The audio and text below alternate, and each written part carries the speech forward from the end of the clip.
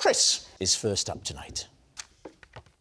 All these years, I have been pretending to be blind. If only. Lee, would you read that for me, please? Every night, I use an unusual technique to make sure I wake up on time in the morning. Ooh. Right, David's team. OK, so what is the unusual technique? The usual way of making sure you wake up in the morning at the right time would be to set an alarm clock. Yes. Yes. Yeah. I've heard of that. OK, So, and you do something different. Well, we don't need to know what. I think we'll go true. What I've done is I have trained my brain to wake itself up. No, you haven't. At the right time. By doing what?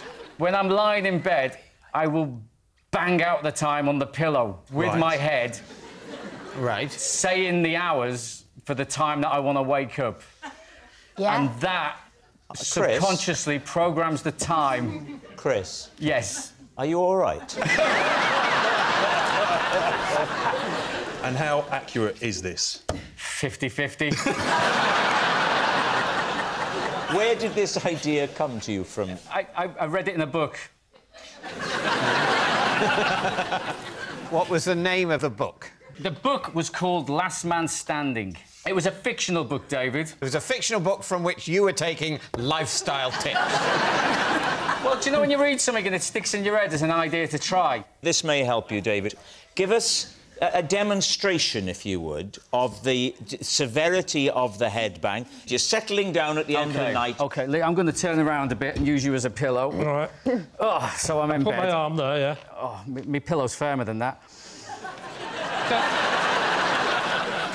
So I want to get up at 7:30 in the morning, so I'm like, I go 1 o'clock, 2 o'clock, 3 o'clock, 4 o'clock, 5 o'clock, 6 o'clock, 7 o'clock, and if I want to get up at 7:30, I go 7:30.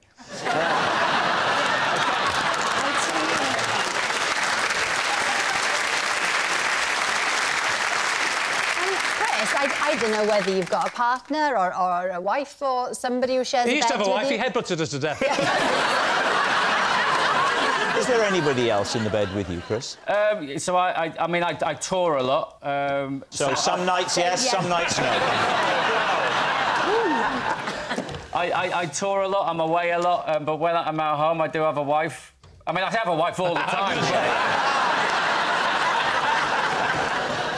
What are you thinking, David's team? Alex, what do you think? Oh, it's so unbelievable. It's believable. Yeah, and also I do think that if you tell yourself you need to wake up at a certain time, the chances of waking up then are higher than you'd think. It's not totally random. Well, let's give it a go tonight. Yeah. Yeah. I You make it sound as if you're sharing a bed. So I think you're saying it's true. Well, are we happy to say true? Oh. Yeah, I think we're going to go with true. OK, Chris, they think you were telling the truth. Were you, or was it a lie? Everyone will be trying it tonight. It's true. Yes! Gina, you're next. I once faked a school trip to fool my mum into letting me go to France. David's team. So you faked a school trip? Faked a school trip. How? What did you say? My mother was extremely strict. Never let me go anywhere or do anything. I was 17. I wanted to go to France. I was studying A-level French, so I tricked her into thinking it was imperative for me to go on this trip. I'd have thought if it was an educational thing, most mums would be all for it, wouldn't they? That's the point she's just made. No. My mother was super overprotective of us. Right. Like, she didn't let us go anywhere. She had a scrapbook of bus and train crashes. That she'd bring out and go, you see these children? They went on their school trip and now they are dead. Stuff like that. Wow. Was there actually a school trip? No, there was no school trip. I went on my own. But So did you just tell your very strict, fearful of death mother, there's this school trip, and she went, OK, there's a school trip? I basically got all my friends to turn up at the train station with suitcases. You're not serious. To make it look like it was a school trip. And they weren't going to France with you? No. And then my mum came, said goodbye, and then we all got on the train and they got off at the next stop. Where did you go in France? I went to Touraine. Touraine. Why did you go to Touraine? Because there was a French course there, and the council gave free trips for kids who were studying A-levels. So you actually lied to your mum to go to France, but actually went to a French course? Yeah. So you didn't go clubbing or go out and do anything? You I did that. Went and studied? I did that. I slept with a guy while I was there, but I did go... But you also initially to study. So it was part fun, part academic? Yeah. What year was this? I'm going to say the 80s. Because I was there in the 80s. Yeah, 80s, yeah. So how long was it? It's me! I remember you. I thought you were black. What are you thinking, Romesh? The way that Gina talks about her mum is the same way that I sort of, you know, Sri Lankan parenting is very, very similar. What I can't understand is how you wouldn't be just incredibly anxious, because if even there was the slimmest chance of your mum finding out, you would not be with us today. What do you think, Jessica? I think it's completely 100% true. Really?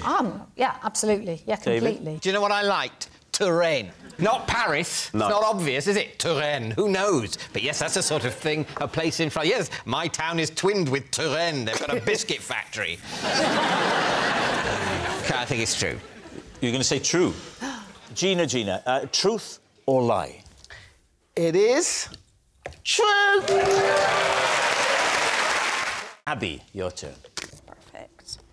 Age 11, I got my first ever detention for secretly watching Would I Lie to You on my phone in class. Oh.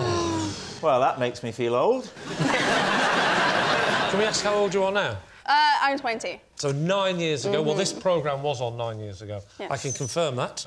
So, It's a family-friendly show. family-friendly show. What lesson were you in? I was in RE. How many times had you done this?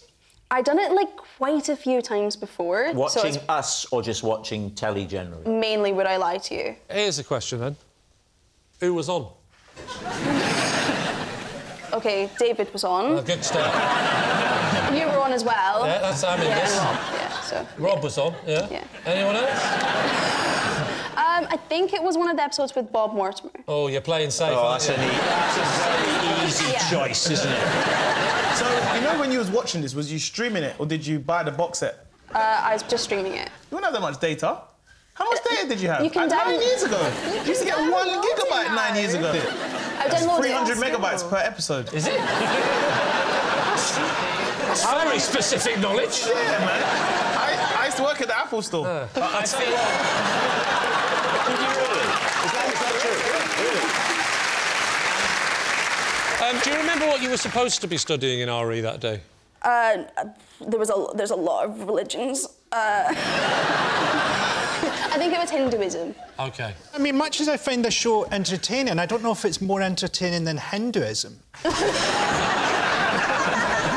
That's our second trailer from Frank. So what we're saying? Oh, I think... What did you think? A lie? I'm going for a lie. I don't think she would have been allowed her phone. Lie. Lucy? I think it's a lie. I'll go with my team. But it might be true. Oh, my gosh. Let's go with We've never done this before, but can I have a substitute? Let's go with lie. OK, we'll go with lie. Lie. OK, they think it's a lie. Abby, was it a lie? Or was it actually the truth? It was a lie. Yes. It's Charlie. I was 40 before I realised that raisins are, in fact, grapes. Please, Steve. How old are you now? 52.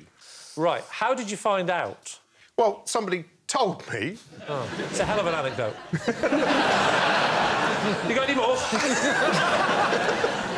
I was eating, like, you know, you can get a pack of, like, assorted... Nuts and raisins. Nuts, chocolate things. Yeah. And I was with my wife, and I said, what are raisins? What are they? It never occurred to me before. And then she told me they're grapes, and I didn't believe her. So what did you think they were? I thought they were raisins. And you just thought that they grew like that? There isn't a clue in the way there is with, say, sun-dried tomato. Exactly. What about gherkins? Do you know where gherkins come from? They're cucumbers. Don't call me an idiot. I mean... what about currants, Charlie? Currants, those are they're a grape too? I think... No, I'll be honest with you, I'm only 90% sure. I think a currant is a grape as well, isn't it? That's what I would say. Oh, hang on a minute, who's the idiot here? You hypocrite! I'm loving this new guest where dried fruit came from section of this show. What about sultanas? Sultanas, I know what they are. They're white grapes. White grapes? Yeah. So the currant could be a dried black currant, couldn't it be, maybe? Well, hang on a minute, like, possible. literally you were all ganging up on me. I wasn't. I backed you up. I said sun-dried tomatoes, it would have been obvious, but it's not obvious with a raisin. And now it's a current affairs show.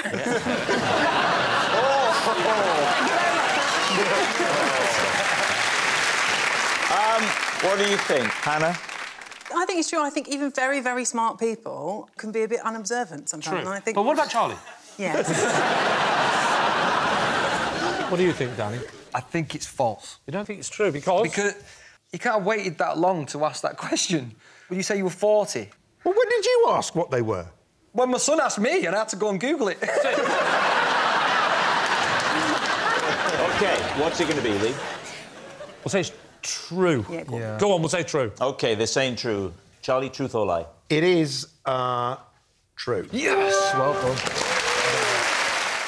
Craig is first up tonight. I once made a 72-hour round trip to Australia just to pick up a really rare record because I couldn't risk it getting damaged in the post. Beastie. Wow. What was the record? 100-metre sprint? It was a rare Northern Soul record. By? Frank Wilson. And what was the record called? It was called Do I Love You, Indeed I Do. It was originally printed and all 500 presses were smashed because Motown didn't like it. But 2 survived, well, 2 knowingly survived. We thought we'd find a 3rd one. Is it a single or an album? It's a 7-inch.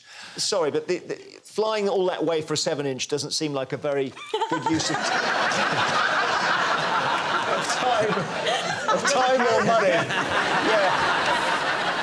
The one that we know of, that I know of, sold for £28,000, so it's quite a... And how much were you paying for it?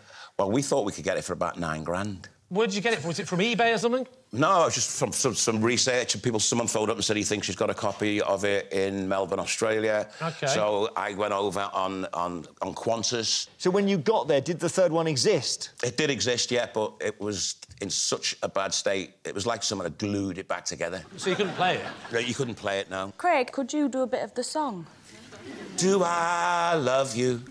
Do I love you? Do I... Oh, it was scratched, wasn't it?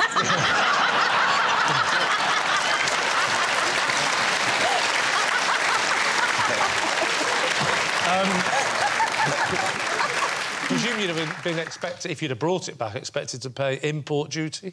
I wasn't expecting that. You might not have been expecting it, but I suspect they were. Jeremy, what do you think? It just seems so impractical to fly that distance and pay that amount of money to buy something. So I'm edging towards lie here. Did you offer him anything? I did offer him £5,000. And he said no? And I brought it home. Oh! Oh, you did buy it? So you've got it now, have you? Yeah. This now sounds true. I think it's true. Yeah, well, I think he's well known for his love of music, so he might be mad enough to do that. We'll say it's true. Saying it's true. They think it's true, Craig. Was it true, or were you telling us a lie? I was telling you a lie.